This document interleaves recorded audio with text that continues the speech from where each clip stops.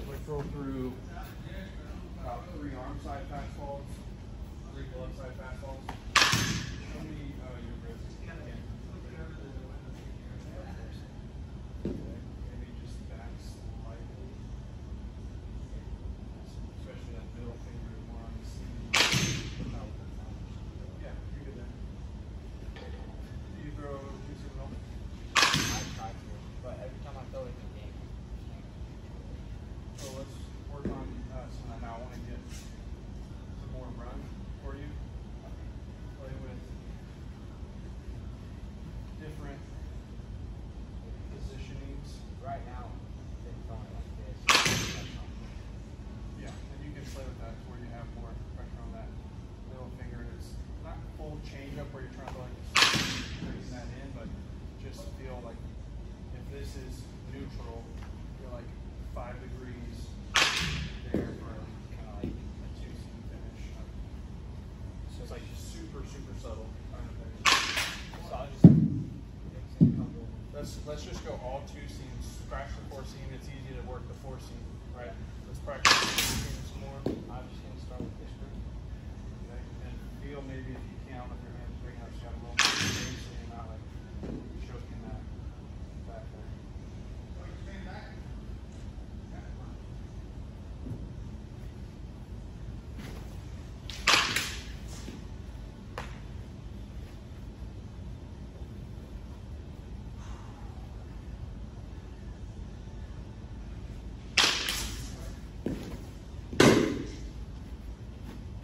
I know you've got a big window that you're throwing at right now versus having a smaller target to work at. Still try to pick out a dime-sized target that you're trying to throw to. Okay. Still working inside, arm side here.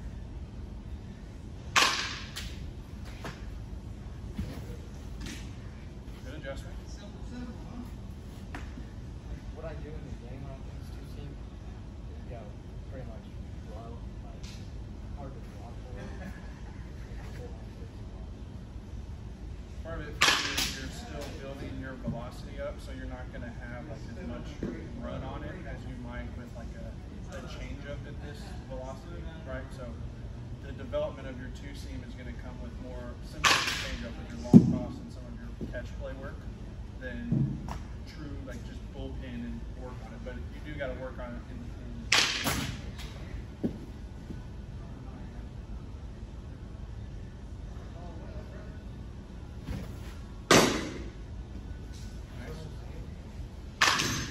down into your back leg a little more as you go down. You're still staying a little tall on that back leg.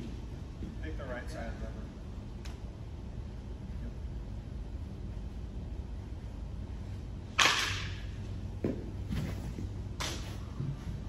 Slightly, right idea, slightly sooner with your sit, with getting that back leg.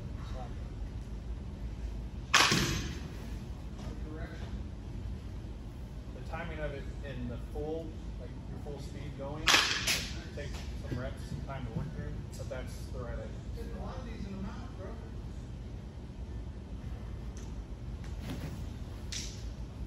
Okay, and now that one you almost kind of like worked uphill. It didn't seem like you got on top of it to work. Being a shorter guy, it's going to be harder to get on top of the ball and have a real downhill angle like I'm or taller guys are going to do. You're still going to try to get back on top and get downhill. Not really trying to get like steep up here, but I don't want to give you too much because we're already working on some of this. With that one, like you got down into it, but then you like came up on that front side. So it's a delicate balance between the front side getting into it and being able to get over that front side. So no more coaching, just throw some visuals.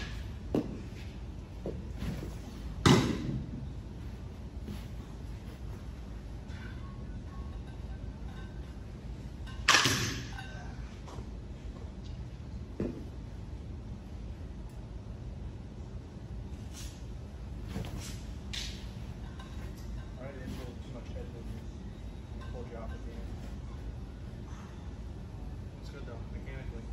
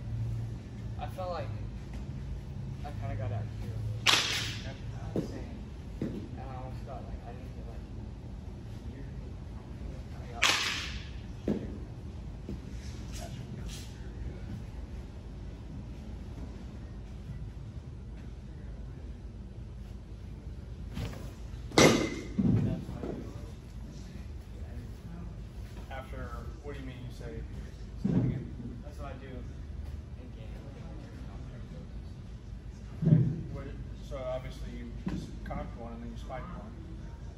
You got to get back to our pre-pitch process, right? Release. What did I learn? What's my action? Go back to it, forget the result of the last one and try to compensate for it. Just what's the execution for this one pitch? Come back to it. Because what happens in a game is literally done. Like we cannot time travel and go back to that moment. So it's only happening here, but you're reliving it in your mind because you've seen it happen again. So you're playing it out in your mind before you pitch it, and then you execute on what you just envisioned. So envision yourself executing to that spot. I'm trying to hit and then throw it there. Who's the other Dallas kid on that team? That's all right. It's a lot of pieces that you're getting right now. A lot of input, a lot of information. You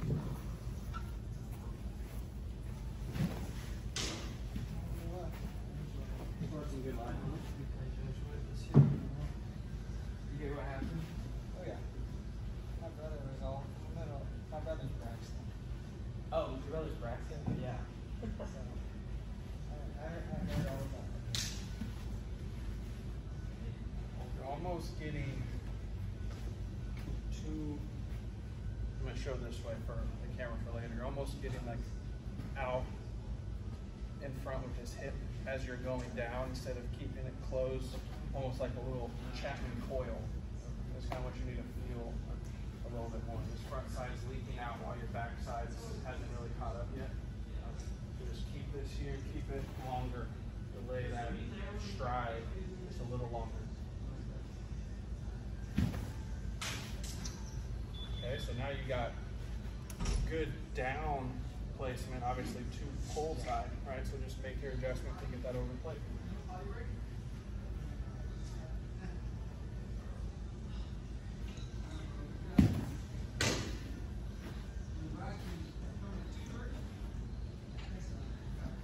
Let's go to another pitch. Let's go change up. Show me, let's see if we're going.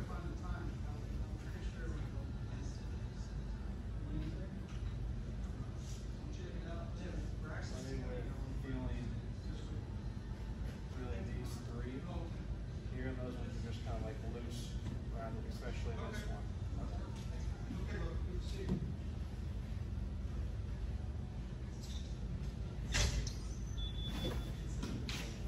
Choking in a little much, maybe out in the finger just a little more.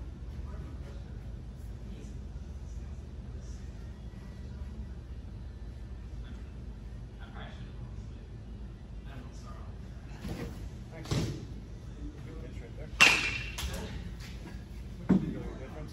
What'd you notice? I felt like the first pitch I found was really tight. Hold on. I'm kind of just like loosening my grip.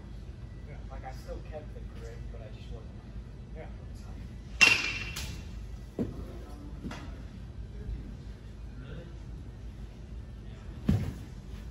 Nice.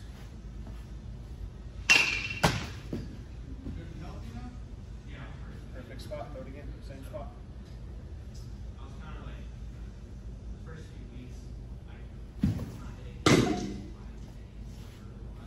Good miss arm side. It's in like a ball in on the hands there. That one you just want to get down just a little bit more. But to lefties, that's a good pitch for sure. We had one kid who had like 4 hits. It was, we met You're good. he only pitched at me in the last inning.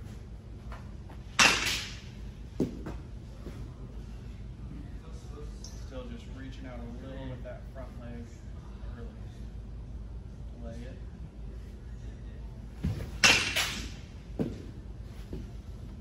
From there, it's just timing. You know what I mean by that? Like I felt almost like too late on Okay. Yeah, like it was this hover hold for almost like too long instead of continuing to flow. You still got to be able to find the flow where you're moving without like this. This is like I don't know that. Yeah, reaching lean out with you.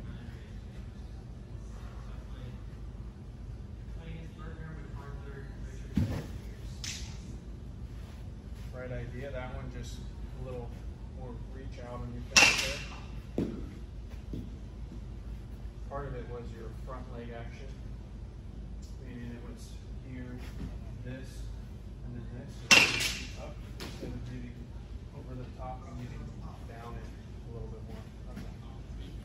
So that's what I'm saying, timing. This really is the lower half timing than the upper half.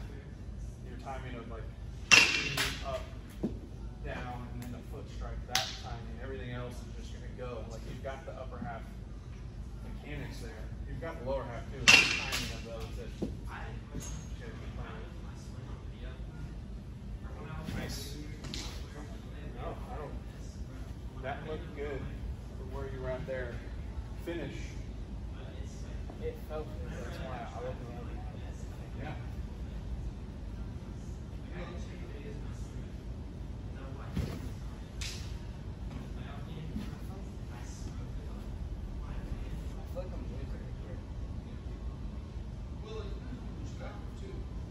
Definitely one you've got to get really comfortable with outside of throwing.